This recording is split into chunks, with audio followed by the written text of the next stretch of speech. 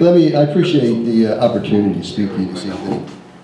As Rich has just stated, we've had an outreach program for several years. I think it even predated the time that I became the U.S. Attorney here.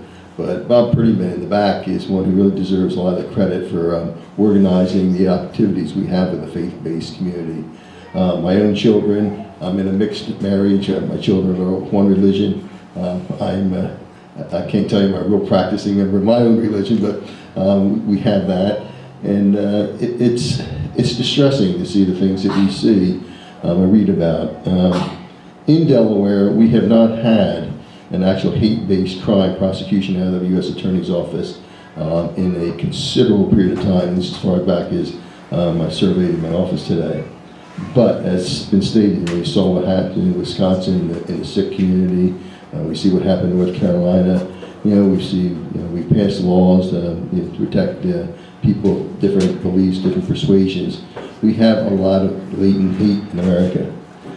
It's aimed at many different organizations, whether you're Muslim, whether you're Jews, whether you're gay, lesbians, whether you're anti-abortion. And it seems to be there's segments in our society that to deal with their disagreements, they want to reach out and they hurt people. And they do it in the form of hate. Now, we did investigate and we were involved in the incident that occurred in the center out on 273. And that was determined to be apparently juveniles.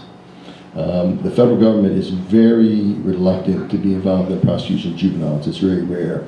We're not set up to do that really. But we are vigilant in these areas. And while we will prosecute any case that comes before us, my hope is that we don't have any cases. But I'm not naive enough in approximately 40 years in law enforcement now to believe that we're not going to see other incidents around our society. One of the things I think people do not fully appreciate from the federal government side is our statutes based upon violation of civil rights and hate crimes. They're premised on a fact that you must prove that an individual willfully deprived somebody either of civil rights or did something to them because of their religion, their race, their sexuality. And that's a tough burden sometimes. I can't comment on the case in North Carolina because as some of you I'm sure have followed the news, the United States Department of Justice is investigating that. And people don't understand when I go to speak, many times I have to clear it from DC because the way that our system is set up, we have a governor and he speaks for the people of the state. We have our congressional representatives and they speak for the people of the state, but their Congress. We have our judicial members who are in the federal courts. But I am the highest ranking member of the executive office that's stationed in this state, the Department of Justice. So anything that I say, they're afraid that I'm going to be saying something that binds the entire United States. I'm hoping I have enough experience not to do that. But I'm not even allowed to teach at the University of Delaware, where I taught for 30 years, because I have this position. And but what I think we really need is, I can speak to groups like this all day long. You're never my problem. None of you are going to go out and commit hate crimes. But what we really truly need to do is find a way to reach out to those groups that really do not like us. And I wish there was a way we could tone down our rhetoric. I read every day the New York Post. I read the New York Times, I read their journal. And the reason I read the New York Post is because it's nothing more, in my opinion, than a hate rag.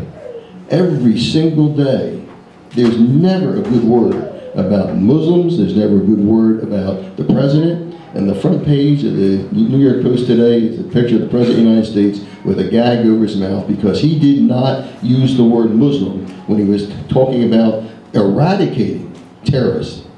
If you've read any part of his speech, you read New York Times, he was very, very clear of what he meant to do. And when you say you're going to eradicate certain group of people who are the terrorists, you do not need to throw the word in to say they're Muslim any more than you need to say members of the Ku Klux Klan profess to be Christians. But you see that, and papers like that have circulations of millions. And when you listen to the radio and the talk shows and these hate groups that come out, it's no wonder our young people grow up and want to reach out and do these things. So I'm not as optimistic that there's a remedy or panacea. It frustrates me in my law enforcement career to see how we are unable to even keep firearms from the hands of people who shouldn't have them. And we're not getting far. In fact, it appears we're even losing and stepping backwards in that area. And nothing frustrates me more to see that these groups do not see a greater picture of the good that we can have by reaching out. So what I would say in my message is that while prosecution is the last end, Jeff Rising and Joint Terrorism Task Force, they're out there to protect everybody's rights. We're not out there, the Joint Terrorism Task Force, just to chase down or look for perhaps supposed to be Muslim extremists. We're looking for all extremists, people that want to hate because of who you are. So I hope we can reach out, and I would only say this. I had two examples in my life, and I will use it because I think it gives a broader perspective. There was a woman that lived near me, and she was president of the Right to Life in Delaware. I'm pro-choice. Now, I understand there's a great difference between the two sides. This woman was a good woman. She took in unwed mothers. She had a belief, and it was a very strong belief. And we found areas that we could agree upon, and we found some areas we didn't agree upon. But we didn't dislike each other. And what was really interesting, this woman is now in her 80s. She called me about 3 months ago now. And she has a personal issue and some problems that come up. Her husband was now deceased. And I asked her, why are you calling me? And she said, you're the only person I can trust. And that says a lot if you can get out and reach out. When I ran for Attorney General a number of years ago, I got a failing grade from the NRA. The NRA went around where my children went to school and they put up stickers and it said, Don't Oberly, sponsored by the National Rifle Association Victory Fund. All around my kids' school. My kids were 10 or 11 years old. I mean, you know, they're going to get ridiculed, they're going to have kids say things, but I never turned down an opportunity to speak to the NRA. I didn't win them over, but I did make friends with a couple people, and one of them became a very good friend of mine. And we saw that if we had a dialogue, we could lessen the tension. So my charge to you all would be, if you have an opportunity to reach out, to meet with other groups that you know probably are not supportive of you, they have disagreements with your lifestyle or your beliefs, reach out to them. I live in a neighborhood now that is the most eclectic, diverse neighborhood, I think, in the state of Delaware. I'm a minority in my neighborhood, and my neighborhood is a very nice neighborhood. It's been wonderful for my children to experience what we've experienced with our neighbors and our children and the different religions. And that's a good thing. So my advice, and my 5 minutes are surely up by now, is reach out. It's not going to come from us. We can't solve the problem.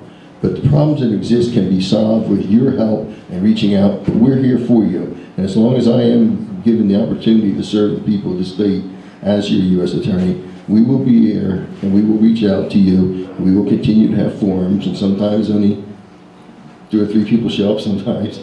But I've shown up, and Bob has been there, and we will come to your schools, and we want to reach out, and we want to have understanding. So I thank you for letting me be here. I'm going to stay here as long as I can. Thank you very much.